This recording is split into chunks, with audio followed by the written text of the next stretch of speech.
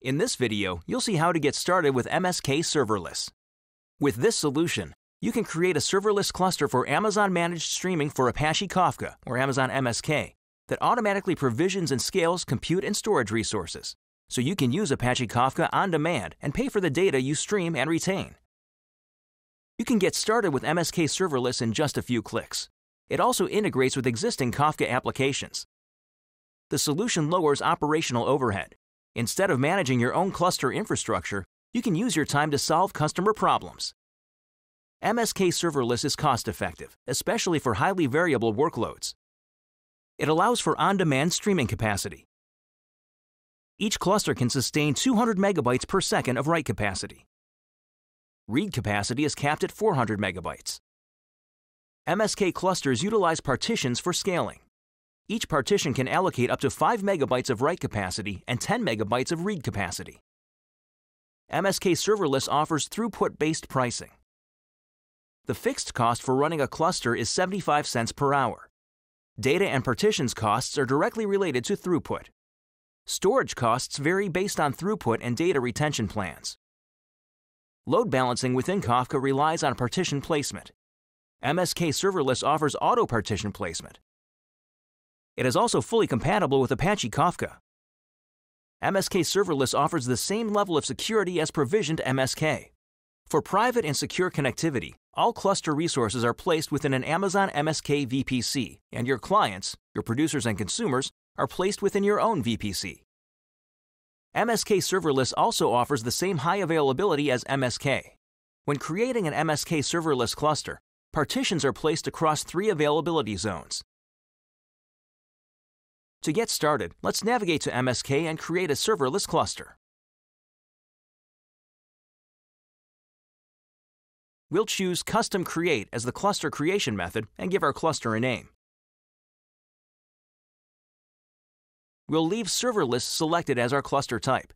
A description of default cluster throughput and storage is provided. Let's proceed to the next screen. Here we'll enter our networking information.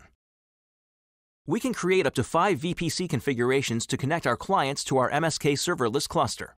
We'll just create one configuration. We can choose any VPC in our account. Next, we'll provide our subnet information.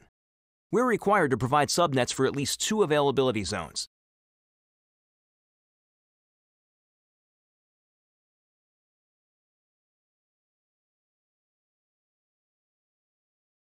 We'll retain the default security group. We are alerted that serverless clusters require AWS Identity and Access Management, or IAM, role-based authentication. Let's continue to the next screen. We're provided with a description of the default metrics that will be reported in Amazon CloudWatch for our cluster. We also have the option to create custom tags. Let's proceed to the final screen. Here, we can review the settings that we have selected for our serverless cluster.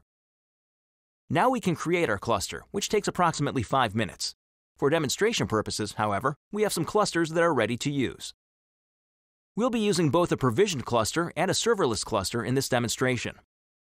Now let's navigate to our Integrated Development Environment, or IDE, and connect with the producer and consumer environments for our serverless cluster.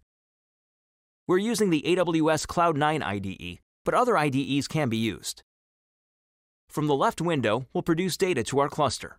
From the right window, we'll consume data from our cluster in real time. First, we'll produce the data to the provisioned cluster and consume data from it. Then, we'll show how to use the same client to produce and consume data using the serverless cluster. We'll set an environment variable called BS, short for bootstrap string. To get the BS value, we'll go to our provisioned cluster and copy the private endpoint.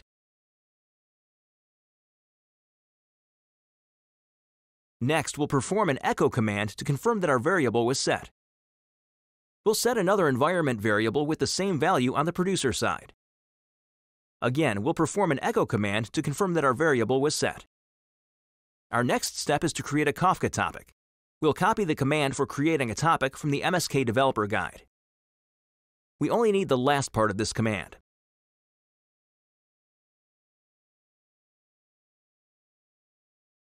Let's run our copied topic creation command. We have already created this topic, so we can ignore the error related to the topic already existing. We'll run a list command to view our already created topic. Next, we'll set up our producer. Let's go back to the MSK Developer Guide.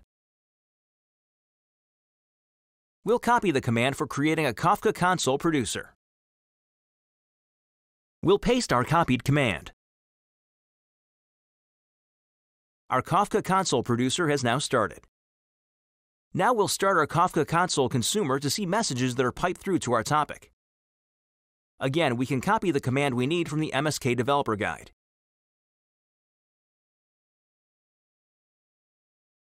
We'll input our Bootstrap endpoint variable. The Kafka consumer console has now started, and messages are going through from producer to consumer. What we've shown so far has been on our provisioned cluster. Now we'll exit the consumer and producer on both sides. Next, we'll demonstrate the same operation on a serverless cluster. We'll use the same producer and consumer, but we'll change the Bootstrap broker endpoint string to communicate with the serverless cluster. Back in Amazon MSK, we'll select our serverless cluster. Let's copy the Bootstrap endpoint string and then return to our IDE. We'll reset our BS environmental variable to our serverless Bootstrap endpoint. Let's confirm our variable is correct with the echo command. The Bootstrap variable string has now changed. On our serverless cluster, we'll now create our topic like we did previously.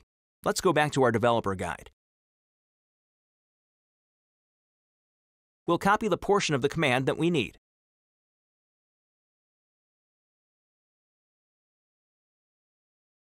Let's paste and run our create topic command. With the topic created, we now need to start our Kafka console producer. Now we'll start our Kafka console consumer. Our Kafka console consumer is now running. Let's enter some text in the producer window to see if it appears in the consumer window. The message was successfully sent to our serverless cluster. You've just seen how to get started with MSK Serverless. You can learn more about this topic in the description and links for this video. Thanks for watching. Now it's your turn to try.